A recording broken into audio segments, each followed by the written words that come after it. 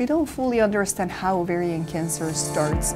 We counsel our patients that most of our ovarian cysts are benign and it is not necessarily a pre-cancer condition. We try to reassure our patient that most of the time it is okay and it is non-cancerous and it may go away on its own. However, if the cyst grows over time or there is more solid component, and especially if there is a family history, then surgical removal is safer than follow-up over time.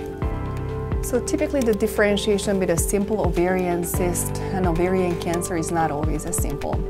We'll look at certain factors on the imaging, such as whether the cyst has septation, what kind of blood supply it has, how many blood vessels, and what is the solid component of the ovarian cyst. We also ask the patient about a family history, if there's anyone that has had ovarian cancer in their family or ovarian cyst, that may put them at higher risk for potential ovarian cancer.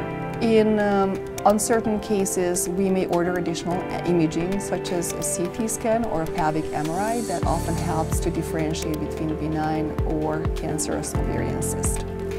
If you're still not completely certain what it is, then we may follow up with repeat imaging 6 to 8 weeks after the initial diagnosis, or we may recommend surgical removal of the cyst if it is too large and unlikely to go away on its own. So having an ovarian cyst in the past will put someone at increased risk for having another ovarian cyst in the future, but it doesn't mean that they have an increased risk for ovarian cancer.